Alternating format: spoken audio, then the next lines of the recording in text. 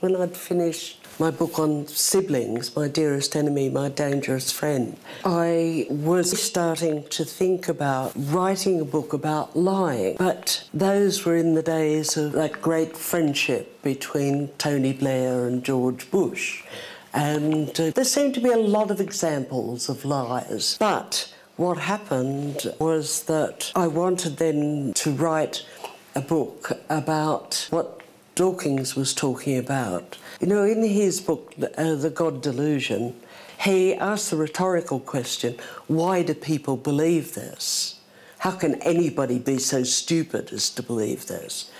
And I decided to treat that as a serious question, not a rhetorical question. So what should I believe is about why people hold beliefs about the nature of death and the purpose of life.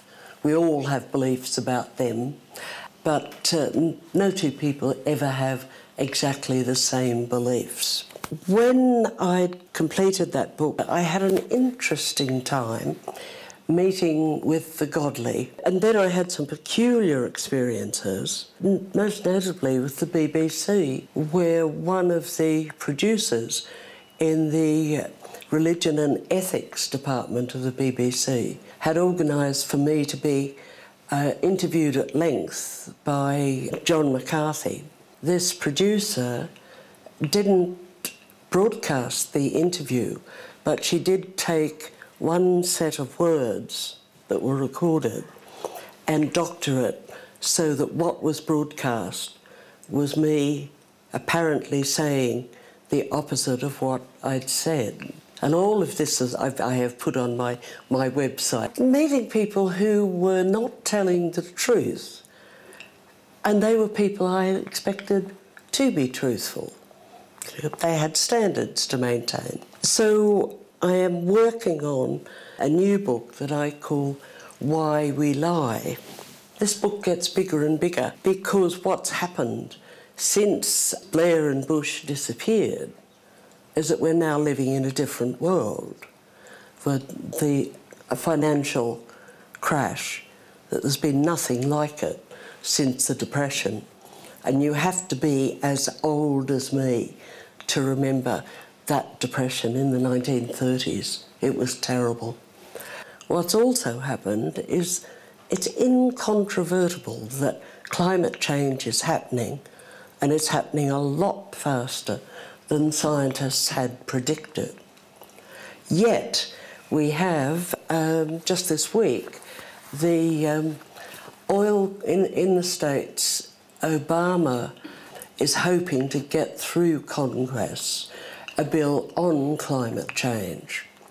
All the scientists say it's not, it's not good enough.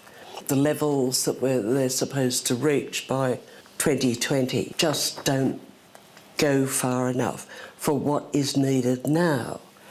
But in the States, the heads of the oil industries, the coal industries, all getting together to put together a war budget to fight the bill. Don't these men have children? Can't you see what's happening? But this is climate change denial, which is a lie. And the thing with lies is it's very easy to construct a lie because a lie is just a fantasy. But the interesting thing about lies is you lie for a reason, whereas you can tell the truth or seek out the truth for no particular reason at all, except it'd be interesting to know. You can see that's a huge area of investigation. Then there's a great difficulty that we have in just being able to tell what the truth is.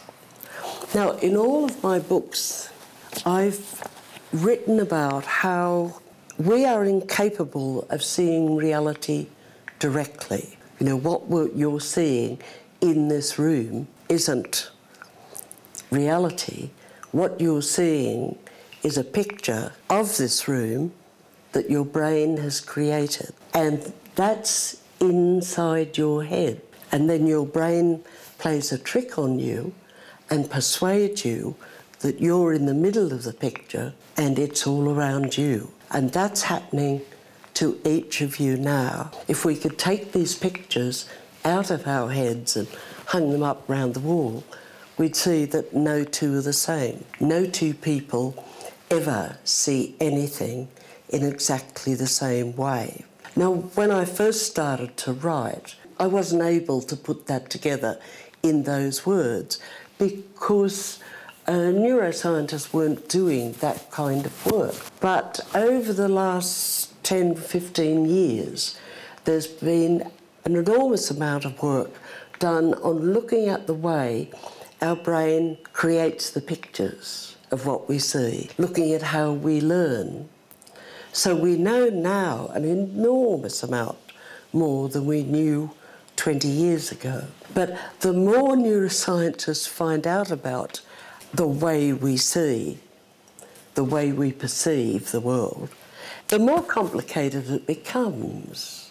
You know, you come to realise it is very, very difficult to know exactly, well, you can't know exactly, but to get close to what is actually going on. So just from, you know, what sort of weather is it, looking out the window, just to arrive at some reasonable picture of the weather and what it's going to be.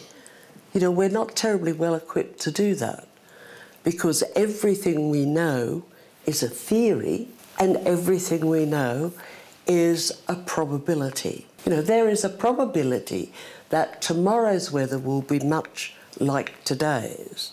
But of course there could be a change in the pressure over this part of England and it could be quite a nice day. So what are the probabilities? So when you listen to the weather forecast tonight, you're not being told what it is going to be, you're being told what the probabilities are of what it's going to be. And that's how we operate as human beings. But telling a lie, that's easy. You only just have to make up a fantasy. It doesn't have to have any relationship to the truth or the world or anything. This means that it's very hard sometimes to distinguish whether a person is telling you something that's wrong because the person is ignorant or whether the person is lying. That's a very tricky decision to make sometimes. So in Why We Lie, I start off with quite a long chapter about how difficult it is to know what the truth is. And then the second chapter is about why lying is so important to us. And we have lots of reasons for lying, but if you examine these reasons, if you go through that process of questioning called laddering, if you go through that process, whatever lie you tell, you are telling the lie in order to preserve your sense of being a person. You know, you don't casually say to a friend, oh, I really like your new dress, when you don't. You're lying because you don't want your friend to get upset. You don't want your friend to dislike you. And it would be terrible if you felt that people disliked you, or terrible for you when people get upset and it's all rather chaotic. So we always have that reason for lying, that we're trying to hold ourselves together as a person.